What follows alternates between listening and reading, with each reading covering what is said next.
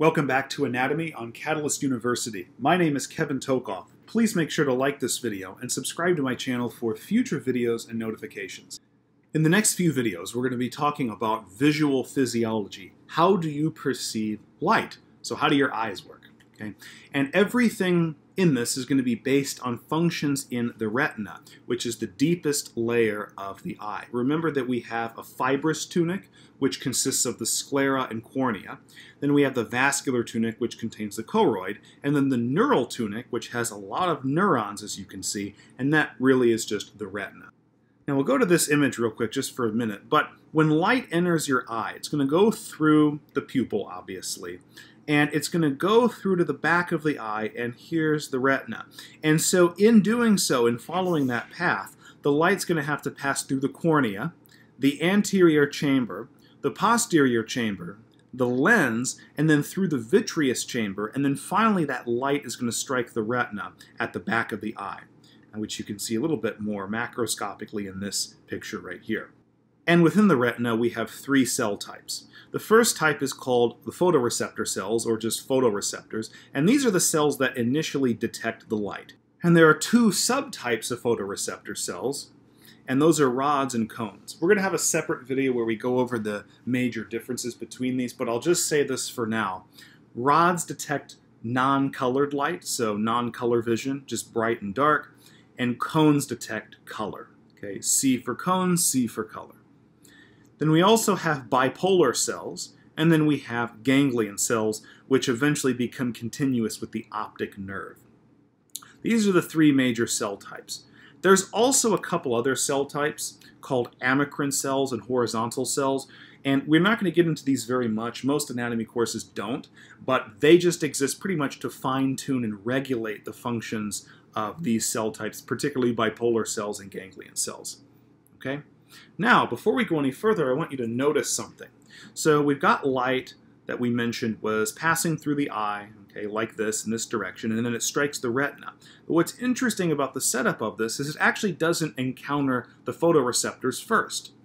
Actually, if we follow the passage of light, the photoreceptors are at the back of the eye. They're actually, we could say, superficial to the ganglion cells. So actually the light has to travel through the ganglion cells, and then through the bipolar cell layer, and then finally is able to make contact with the photoreceptors. But it's the photoreceptors that initially detect that light. And then the photoreceptors will have an effect on the bipolar cells, which will then in turn have effects on the ganglion cells. And we're going to look at that now in this slide. Okay. Now, to really understand what happens here, we have to understand what's happening in the dark. So imagine a situation where it is complete darkness. Okay? So let's first of all say it's night. It's dark out. You're in your room. There's no night lights. Doors are closed, and you have blackout curtains. So you can't see anything. All right? So I have the photoreceptor cells in blue. Now, interestingly, in the dark, the photoreceptor cells are actually depolarized. Okay? So the photoreceptor cells are actually depolarized. Now that probably doesn't make a lot of sense, because usually when we think of depolarization, we think of activating. But trust me, this is how it is, and it will make sense in the end. So in the dark, photoreceptor cells, rods and cones, are depolarized. That being said, that means the photoreceptors are activated, and they activate the next neuron in sequence, which is called a bipolar cell. It's also worth mentioning that the way that photoreceptors activate the bipolar cell is when they depolarize, they release the neurotransmitter glutamate, which we abbreviate GLU. Okay? So photoreceptors activated in the dark, they depolarized as a result, and activate the bipolar cell. Now, bipolar cells, by nature, are inhibitory cells. Okay? It's a little bit more complicated than this because there is some interplay with amacrine cells. But the basic idea is that, by default, if a bipolar cell is activated, it will inhibit the ganglion cell. Okay? If a bipolar cell is activated, it will inhibit the ganglion cell. All right?